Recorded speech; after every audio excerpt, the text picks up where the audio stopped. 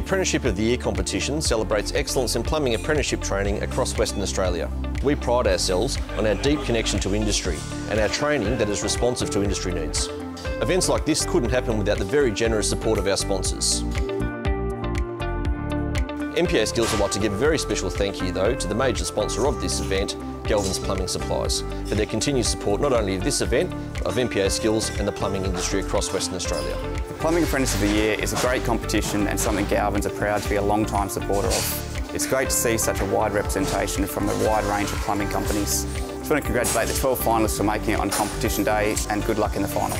So for this year's competition we have 12 finalists. We select them through a process that we always use, i.e. a theory assessment and an interview that's done over the phone. On the day of the competition, the apprentices are asked to showcase their skills. At the completion of the day's competition, we have 4 judges that will be walking through the jobs and marking them according to a scale which has been set with certain tolerances, so we need to be specific and accurate in the work that we deliver. And I would just like to thank all the competitors for being here and wish them good luck. My boss was talking about it and then he signed me up. I thought, give it a go, you know, what's there to lose? If I get in the top 12, it's an achievement. Definitely learning new stuff, meeting new people, and I don't really like being stuck in one place, sort of going what more I can learn out in the field. Give it your best when you first start off, you know, try and learn as much as you can, ask a lot of questions and, you know, read. Watching videos and like reading about it definitely helps out. In a few years, hopefully have my own business, and then later on definitely want to be off the tools when I'm older. But yeah, definitely have my own business. Today was a lot of fun. It wasn't easy, but for the limited amount of resources and experience that we all have as apprentices, it was a good challenge. Especially for some of the blokes who predominantly work in civil or groundworks, good experience to start working with copper. Whether you're in the ground or you're fitting off or you're working with copper, there's just so much variety and so much potential in the industry. Winning this competition would really be the cherry on top of my apprenticeship. I've now invested in my future, and then for this to just be that little bit on top, it'd be like, wow, nice, I tried my hardest. Well, my boss enrolled me to it. He said, you know, I think you got a good shot at it, give it a go. It's a good way to show that you have learnt every day, really. I found getting the welds really challenging. Try not to get leaks really challenging. Making sure that everything was watertight and not leaking, yeah, it was pretty hard, and it was really good to be under the pump. Getting a real taste of what it's like, you know, to work under the pump. Yeah, it's a really good test of our skills. I just really like, you know, meeting all the new people you get to meet. It's just a really good trade. I just really like plumbing. It's just, you know, sort of something that I like to do. So yeah, it's a good job. Christopher Contracting. They work in Tier 1 jobs, so doing all the big stuff in Elizabeth Quay at the moment. Big apartments right now in Peppermint Grove, so it's been good working for them. Seeing all my work being done, that's probably the most enjoyable part. There's areas to improve in, but that's what an apprenticeship's for. Just got to learn a bit and got to figure out what it's like to do the competition. Be good in the resume and also representing my company. Completing my apprenticeship, hopefully staying with the company I'm with now. Yeah, if not, becoming a good tradesman and earning some good money. The things I enjoy about my plumbing apprenticeship is the fact that I'm outside all the time, always in the sunshine, which I've always wanted to do when I was young. I wanted to get a job where I'm out in the open. My work colleagues, they're the absolute best. Like, such a good work environment. Being able to use my hands and not sit in an office all day and be in a desk chair. So I'm out using all my muscles and stuff. It's a competition at the end of the day, so you've got to be prepared for what you're up to, what you're up for. I just feel it would look really good on your resume, having it as MPA Apprentice of the Year. You know, employers would love seeing that.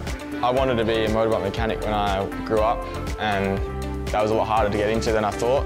So I did mechanics, and our car mechanic didn't really enjoy it, so I went and did work experience in plumbing and enjoyed the challenges it brings with it. We're also a Tier 1 company, so we do a lot of big jobs. We've done Crown Towers and Optus Stadium. Yeah, just the challenges of all the jobs we get, everything's a challenge. And I used to do residential, so I've gone over to commercial now, and yeah, hopefully staying with my employer at the moment. They're a really good company to work for and great group of guys.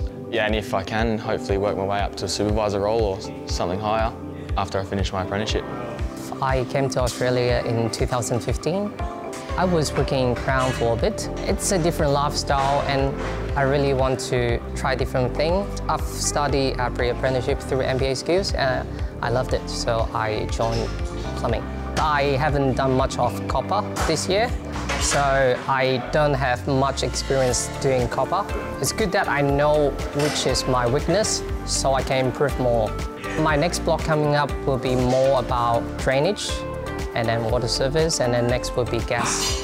A bit of everything helps me make progress in my career. I more or less fell into it. I was at school, I wasn't sure what I wanted to do. I found plumbing and then eventually got an apprenticeship, and I've been loving it ever since. I like being outside in the elements, in-ground work, drainage, working in the buildings as well, doing like stacks and copper work. I wasn't quite sure if I was going to be a finalist, but then I got the phone call to say I was, and I was pretty excited.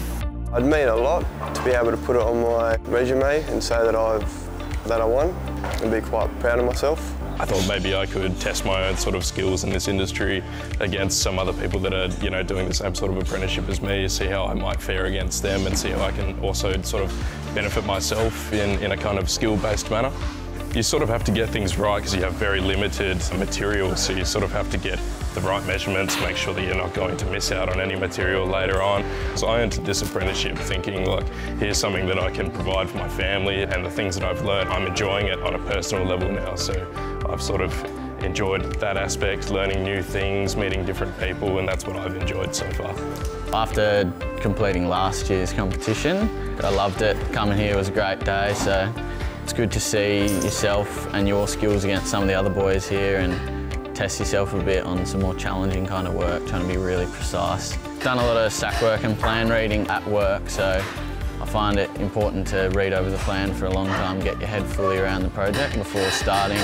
Probably looking forward to the stack the most, but leaving that to the end of the day because it's important to get the copper work out of the way because that's behind the stack. So we'll just see how my project looks at the end of the day, I suppose, and then go from there. Don't really have any expectations, I'll just try my best and then see how we go on the night. I work for Hallstead Plumbing and we do a little bit of everything, which is quite good. I get to learn everything about the industry. Looking around, everyone's done a good job and had a good crack, so just trying to make sure all the measurements were correct, and when the markers come along and check it, it all lines up with their sheet of paper. So I moved to Mandurah to be a plumber, and I'm from Wagen, bit of a drive, but I like the job, so it was worth moving there for. Oh, you may as well just go for it. Do a week work experience and have a go, because I had no clue about plumbing until I moved to Mandurah and decided to have a go, and now I love it. Every day is a little bit different, whether you're in the ground, out of the ground. There's a myriad of things that you can do, and it's always really interesting. And you're always learning something, so it doesn't really get boring, and you're forever improving yourself, which is always a good way to be. The boss particularly wanted me to sort of give it a crack, so I thought, why not jump in with the rest of the guys who are really good at the trade and see how I compare. You can't make it here unless you're really giving it a good go, so even if you don't make it through to the finals, you can use that motivation for the following year to study your craft and learn how to be a better plumber so that you can come back and compete with the rest. MPA Skills is proud to be celebrating its 30th anniversary this year, which is 30 years of a continued connection to the plumbing industry in Western Australia. We look forward to celebrating with the 12 finalists and the 3 winners this evening.